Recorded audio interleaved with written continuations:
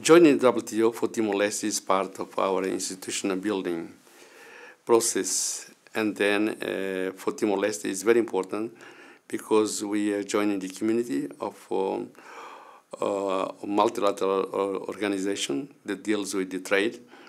And then, of course, we will expose ourselves as well for investments, and then we will have the opportunity to acquire know-how and experience from other countries in order to develop our country in a more sustainable way. And joining the WTO will help us to interact with other countries, particularly in the areas of trade and business.